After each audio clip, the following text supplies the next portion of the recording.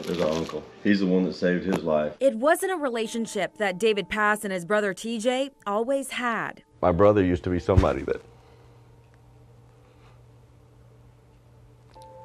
I didn't know.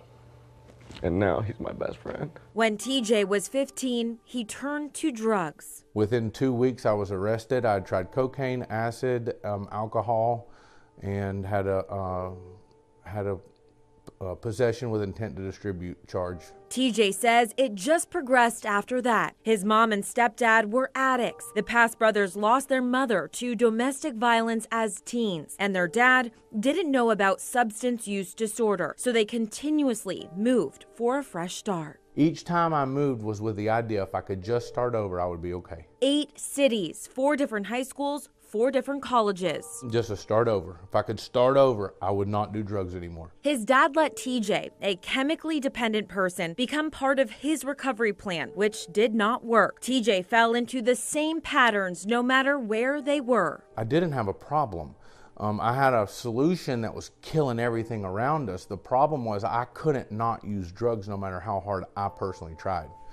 But the truth is, I had a place to sleep, I had a car, I had food, I had everything taken care of me because people who love me would not let me suffer those natural consequences. TJ says he manipulated his family into a system that allowed him to drink and use drugs. At age 25, he overdosed with 11 different narcotics in his system. From 25 to 28, for 3 years, I tried to get sober on my own. It wasn't until he was 28 when he got sober because he got outside help. By that time, their father had died. David and other family members cut TJ out of their lives. For those 14 years, what was addiction for you? It was chasing a never-ending thirst.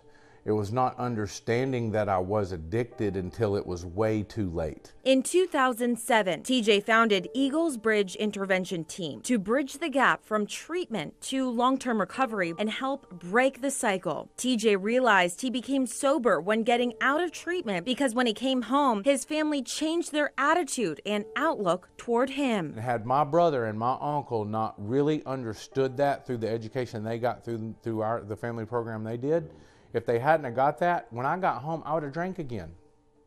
I would have smoked crack again because I'd already done it for 4 years over and over. Their story mirrors the 300 families they have had interventions with. We get people to go to treatment, and then after we get them to go to treatment, we spend the rest of the time with the family, and we teach them how to deal with an addict in their family. The idea is we wrap our arms around the family, and we educate the tribe, so that when the addict comes back and they start trying to do their old new routines, everybody is aware, they're prepared, they see the behavior, they call it out, they get the counselor on the phone, and we get rid of all the secrets. Using their experiences to educate families.